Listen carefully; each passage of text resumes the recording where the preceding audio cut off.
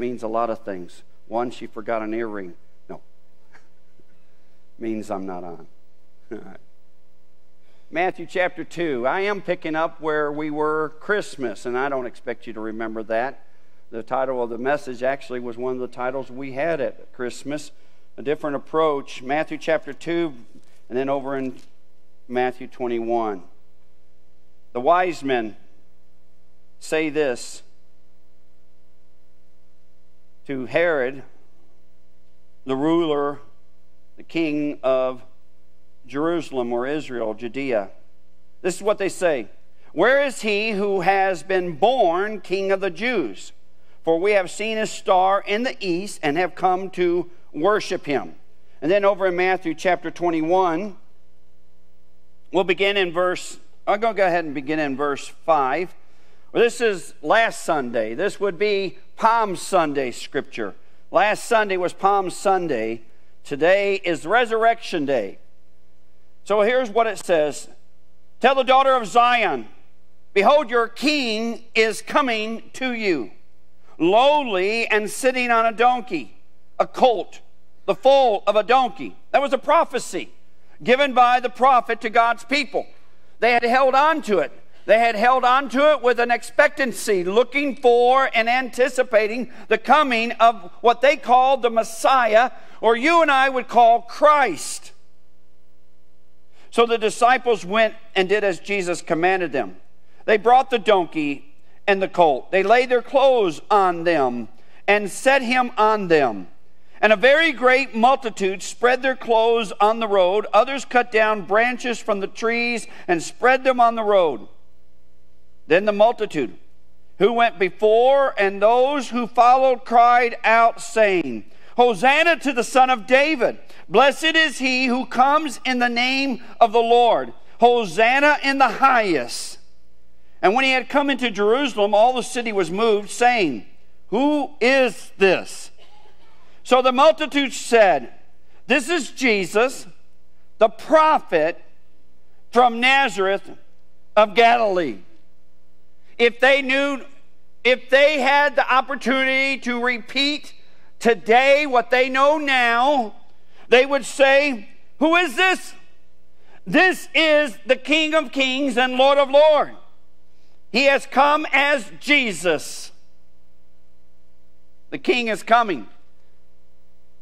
The King has come. The King will come. But he wants to come. He wants to come to some of you. Just like he did Jake on Thursday night, as the King came into his presence, he wants to come to you. This whole idea of Jesus and of God, of Jesus being God and Jesus being the King of Kings and Lord of Lords, runs from the very beginning. That's why I took you back to Matthew. Even the Gentiles knew that there was a king that was coming to God's people. They had traveled long ways to come in anticipation of seeing the king that had come to God's people. I don't know whether they were surprised when they finally found Jesus as a small child and thought, I thought he'd be a little bit bigger. I thought he'd be in a little bit better conditions. I thought he might have a few servants around him. But either way, they were able to recognize Jesus as the King who had come. One that they knew was coming, but who had come, and they found both. They knew the one who was going to come, and they found the one who had come, and they did what they were supposed to do to a king. They gave him riches, they bowed down, and they worshiped him. But then from there on, throughout Scripture, this idea of Jesus being king just is kicked into high gear. John the Baptist comes and says, I am the one who comes to tell you that the kingdom of God is at hand. It's coming. He was a herald, one that was to come and to prepare the people. And that's what he did. And so he constantly went around saying, the King of heaven is coming. The kingdom of God is at hand. Then we hear it in Jesus' baptism. As the Holy Spirit declares, this is he. This is the one. And John the Baptist even knows before he does the baptism, he said, hey, look, I'm not worthy to stoop down. I can't even tie your shoes or undo your sandals. You are far greater than me. We find it declared by the demons. Everywhere Jesus went, demons cried out and fell down at his feet, saying, Son of David, Son of God. They knew his authority and power. They even would say, has the time come for you to do with us what needs to be done? They were afraid of him. They trembled him at his presence. They knew that who he was, king. Then Jesus begins his ministry. Listen to what Jesus does. He preaches the kingdom of God is at hand. He practices being king.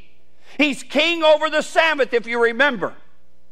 When men tell him, what are your disciples doing out there picking grain on the Sabbath day? He says, do you not know that basically I'm the king of the Sabbath? When he heals on the Sabbath, he lets them know that I'm the king of the Sabbath. In other words, I'm the king of every day. God never takes a rest. God is the king of every day. Do you know that God is a king of every day and not just for that little bit of time when you're in here? Or just that few times when you decide you're going to get up and you're going to go worship. You know he's the king of every day? When you get up and you make the preparation to go to school, or you get up and make the preparations to go to work, you know he's the king there too. He's the king of all. Jesus preached the kingdom of God. He practiced being king. He was a king over the Sabbath. He was king over the temple. He marches into the temple and he runs out everybody as though he was in charge. And they even asked him, by what authority are you doing this? This is my Father's house. And you've turned it into a den of thieves. You have no business here. So I'll make sure you run out. I think that's interesting. You know, Jesus cleansed the temple twice, at the beginning of his ministry before he did anything else, and at the end of his ministry. And I think it's interesting that Jesus, at the beginning of his ministry, doesn't say, you all come. He tells a whole bunch to get out. Now, which ones does he tell to get out? The ones who really don't have a clue about what it is to know him as King and Lord. Now they can say it, they can tell it, but they really don't know what it's supposed to look like in their life. Do you really know what it's supposed to look like in your life? Or can you just tell it? He's king of the temple and he's king of the sacrifices. That's the reason why Jesus' sacrifice is the only acceptable sacrifice. Now, if you were there Friday night, I can go into much more detail, but it's mainly because there is no other sacrifice that is acceptable. Only God can be the ultimate sacrifice for our sins. Because he's king over all sacrifice. He has authority over all things.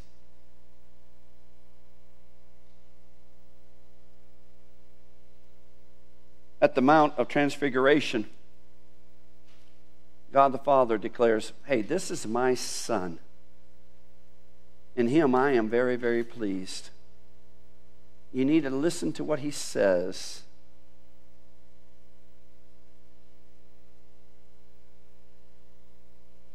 Let's jump to our scripture, though. This is in the timeline of Jesus and his death. Matthew 21 is the Sunday before. Now, for some of them, I think it is a different Sunday. They recognize that what they believe is the Messiah has actually come to Jerusalem and is walking down before them. They see him on the donkeys, and they go to great length. They take their coats and robes off, and they lay them down for him to walk on. They cut branches. In other words, they put a lot of energy in it. And then they stand along the side, and it's a parade, and they shout, "Hosanna, Hosanna! This is the one! This is the one!" But come Friday, 5 days later, they either choose not to be present or choose to be silent while they're present. Because there's another parade. Several miles, Jesus will be marched from Pilate's presence to Calvary. And it's a very different parade. There, no one is shouting Hosanna. There, no one is singing praises to him. There, no one is cutting branches and laying things down on him. There is no beast of burden to carry him. There, he is the beast of burden. There, everyone is mocking him, laughing at him, spitting at him. You know the story. Most of you have been in church long enough to know what happens on Friday. So how in the world can it be that people, they're all still there? It's the Passover week, so they're still there in Jerusalem. It's not like they left. They're still there. How in the same week can you have two different parades? One filled with incredible joy and celebration for Jesus coming in as the King of Kings and Lord of Lords, and at the other one, nothing but anger. And evidently, some of you have not been real with your Christianity, have you? Do you not find yourself in both of those places at times? Have you not ever been filled with such great joy and a spirit of worship where you just in awe at him and you're worshiping him? And then things don't go exactly the way you want it, and the doubt comes into you. Maybe even anger.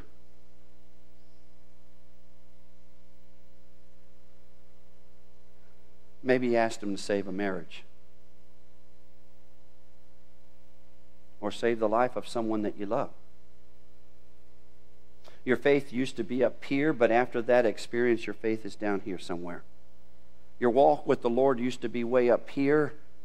Oh man, you could tell everybody about how great and how mighty and how he was always present, but something happened and all of a sudden, it's not so much that you spew out anger. You've just become silent.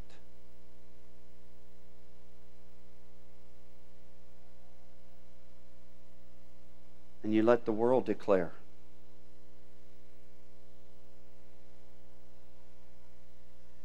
And faith is a living thing. It's not a dead thing. It's not something that you put in a bank and deposit it somewhere. It's supposed to grow. It's supposed to grow in interest.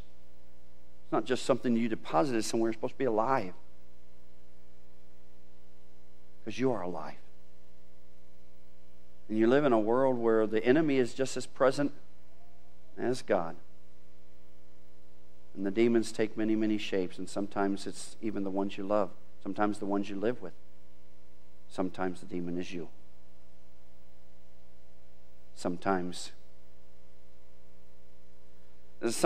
you look bipolar, schizophrenic.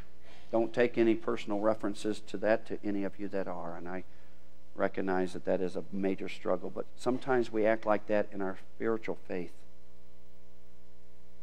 One moment we're extremely hot and sold out to him. And the next moment people look at us and wonder. And we look at ourselves and wonder, where am I? Sometimes we go through periods of life like Forrest was talking about where though we may not really want to be identified with that crowd on Good Friday, we still like to hang out with them. We still like to do things with them. Though we may not go with them to that street on that day, we spend so much time with them that it wouldn't be a surprise to them or to us if all of a sudden we did get caught up in a moment where we do find ourselves there. It's not that we wanted to be there. It's just that their influence, listen to me, their influence in your life was greater than his. Have you ever been there? I did this illustration, and I wasn't planning on doing it this morning. It was a lot easier to do it on dirt than it is on a concrete floor. Thursday night, no, I preached Friday night. Friday night when I preached, I did an illustration over in Matthew where Jesus says, there are two paths. One is very, very wide. And it's wide because there's many, many people going on it, but there's many, many ways. And they just literally line up to each other side by side, trying to go down this path. And it seems like the Broadway just keeps getting wider because somebody else keeps dreaming up another way, and it just keeps getting wider. And there's many, many, many that are going down that path, but that path doesn't lead to God. That path leads to destruction. And then Jesus says, but then there's a narrow path. And the word of narrow means a thin, very thin, narrow path. You can't get down this thin, narrow path side by side. It is only able to go down one person. That's it. It squeezes you in. To get down that narrow path, you have to follow someone. And that happens to be Jesus. Meaning that there's only one way down that narrow path, and it happens to be Jesus. And because there's only one way and only one person you can follow, then if you try to go down any other path, then you're just adding yourself to all the other wide paths. It's not about Jesus coming up behind you or walking beside you. It's about you following him, because he's the King of Kings and Lord of Lords, and he's the one you're supposed to be. And anytime you and I find ourselves not walking in,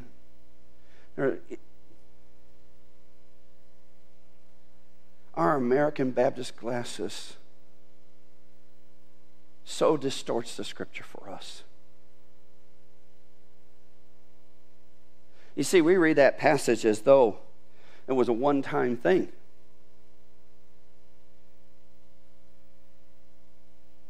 I got on that path. I'm following Jesus, and it's very tight and narrow. But none of us live that way. And you know that.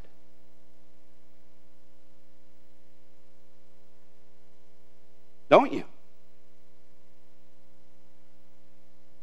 We spend most of our life struggling whether we're going to stay here. And every time we are forced to make a decision, every time we come up against with something that the one we're following wants us to do, but we don't like, we find ourselves backing up. And we join the many. It is true that the way we usually use this is about heaven and hell, and that is true. But have you ever seen a judgment come upon a believer because they choose to step out of that narrow path for a moment? Sure you have. Some of you know what it's like. We don't talk about that. It's not about eternal security or not. You see, that's the thing. Our faith is a living faith. It is a constant thing. Jesus told a parable, and I'm going to get back to the illustration. Both of those are found, and that passage is found in the Sermon on the Mount in Matthew chapter 7. It's also in Matthew chapter 7 where Jesus says, make your yeses be yeses and your noes no. Now, we use that for all kinds of things. If I make a promise to you, I'm supposed to make sure I keep my promise to you. I'm supposed to keep my promise. I don't have the right. if I'm going to be a man of integrity, if I'm going to be a person that you will trust, then when I say something to you, you expect me to, if I say yes to something you ask, you expect me to keep my yes. If I'm a man who says yes to you, but I'm constantly living a no, then you're not going to think much of me. You're not going to trust me much. You're not going to ask me to do much because I'm going to be a constant failure or disappointment to you. That's the way we use that passage. But in the context of that scripture, Jesus is talking about his relationship with God. And he's saying this, if you said yes to him, then you make it a yes. Don't leave that path. Don't start following him and decide, he said, well, you know, he wants me to do it. I don't think I want to. You see, you don't have a choice. You and I live and think that things are negotiable. We think that we got a choice. That if he asks us to do something that's in his word or he speaks to our heart, that we can debate with him, that we can compromise it. It doesn't work that way. You're either yes or no. But sadly, most of us know that we live most of our life doing both. Yes, no, yes, no, yes, no. And Jesus told a parable of a master, of a ruler, of a king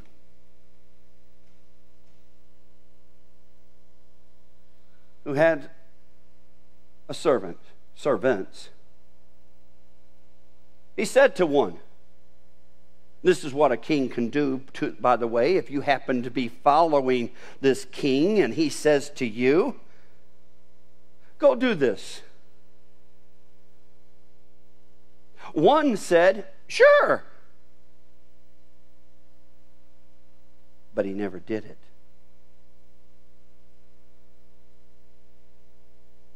Never did it. He said yes, but he never did it. The other one said no. But after a while, he began to feel bad about saying no to the master. And the Bible said that he went out and did what he had been asked, even though he had said no. And then Jesus says, which one really is following me? Which one is really following me? Which one really is my servant? Which is the one that does the heart and desire of me? The one who says yes but never really follows through? Or the one who says no and then says yes and does what they say? Well, you know the answer. The one that really is the follower is which one? The one that ends up following. Which is your life? Which is your life? Are you one that can declare all that Jesus has done for you and all of the resurrection, all of his ascension, all of his glory, that he's the King of kings and Lord of lords? And can you just say, you know what, I made a decision to follow him. But do you live most of your life saying no? Or worse yet,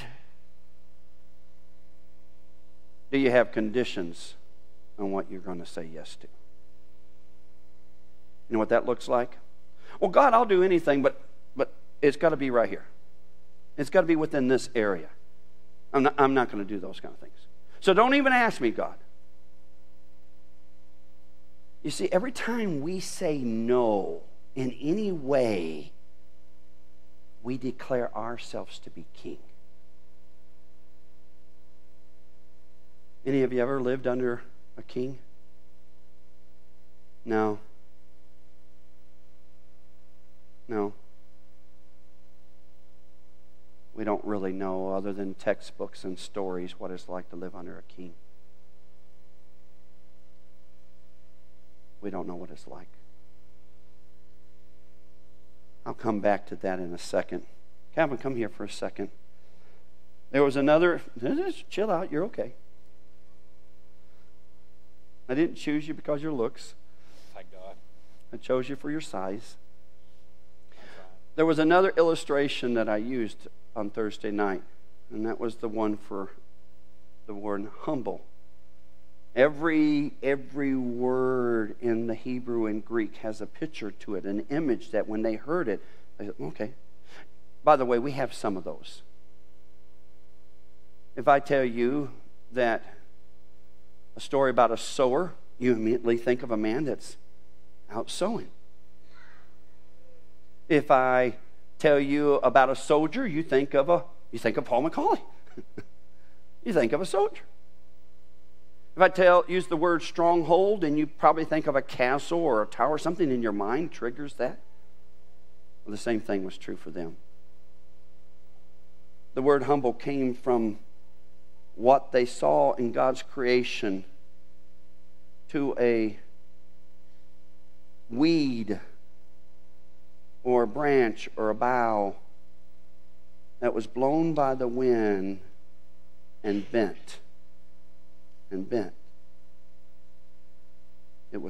That's humble. It gives itself to the wind. To give yourself to the wind is to be humble. So this is what they thought it looked like for a man to be humble. Put your hand on my back and push me down. Push me down. But it's not this. This is not humble. This is not humble. This is nowhere near humble, and it's nowhere near submission. And yet that's what we define submission and humble. Humble is, put your hand on my back, push me down. That's it. You're done. And thank you. Humble is one who submits to the hand of God willingly and submissively and does not fight. And yet,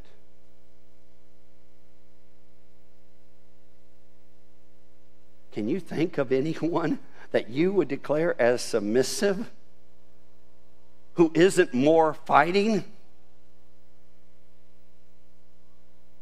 No, very hard. We don't have a clue about what it is to be humble before His presence. Because we're constantly fighting. And we're constantly fighting by saying, yes, Lord, no, Lord, yes, Lord, no, Lord. And we fight over the stupidest things. We make the small things that He desires for us to do to be the big things. And that's where we're submissive. Oh, yeah, we might say, well, I'm going to be at church on Sunday.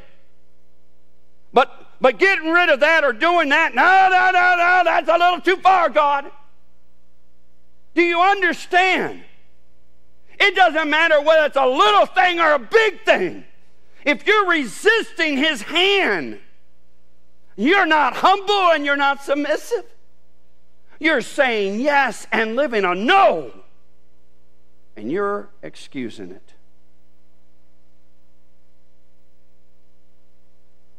Why? Because you've decided that it's more important for you to be king and Lord of your life than it is for Him. Let's finish with this example. So in that passage about the broad way and the narrow way, it says many will go down the broad way and few will go down the narrow path. The image that they saw in their mind was this.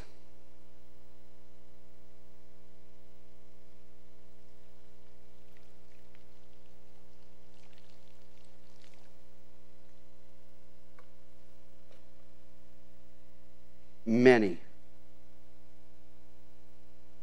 Few.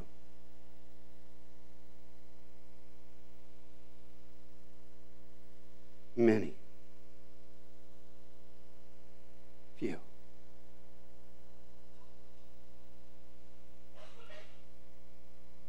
There will be billions. Billions, probably even trillions. Even now in hell, because they chose the broad way.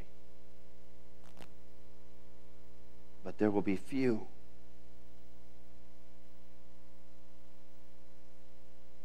few.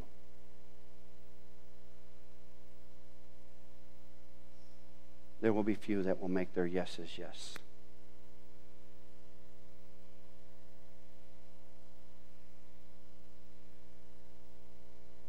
There will be many that will say yes, but fill up their lives with other yeses. Things that actually they'll be more committed to than to Him. And they will tell themselves that they're going to get in.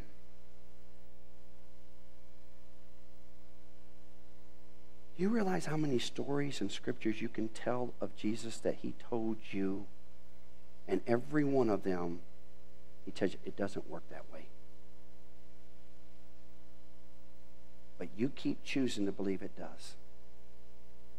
Why? Because the Bible, Jesus said, man rather receive a lie than the truth. So what have you said yes to that God doesn't want you saying yes to?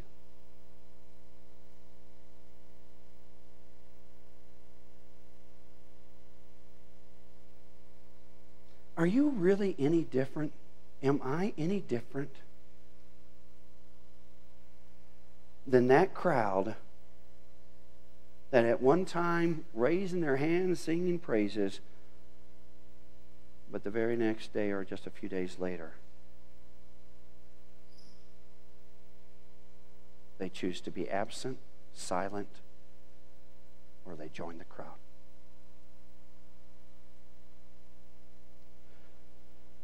Jake, the path that you have chosen to follow is very, very narrow, meaning it's very, very restrictive. You don't get to define what it looks like. But the Holy Spirit will let you know when you're not looking like what it's supposed to look like. Right, Forrest? Right, the rest of you? So right now, don't talk to me about a prayer you prayed or a baptism you had. Do you really think that's going to work with God?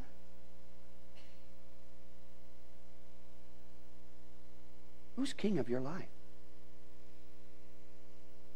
Who's Lord? He has come. He wants to come. And one day He will come.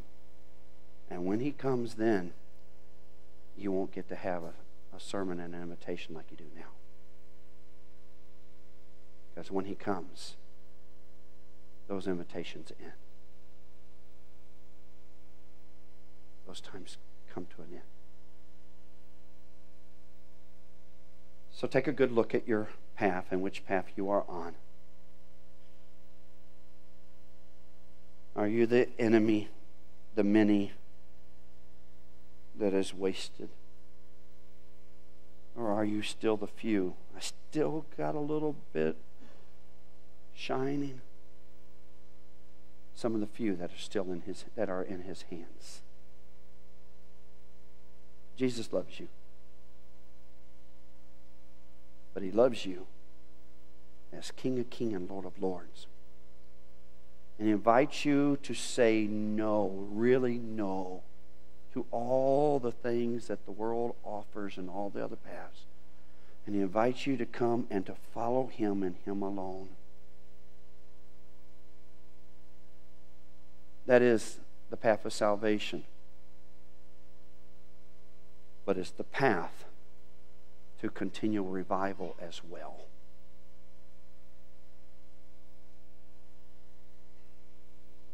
So let me ask, was there a time in your life when you were closer to Him than you are now? If there was, then you desperately need to come back to where He is. Father, by your Holy Spirit, I pray, Father, that you would cast the net, spirit of conviction, spirit of drawing, A spirit that casts out darkness and lies and allows truth to come in and to be received. For you to be high and lifted up as King of Kings and Lord of Lords. I pray, Father, for many to leave the long and broad path and follow into that narrow path of following you as Lord and Savior, as King of Kings and Lord of Lords.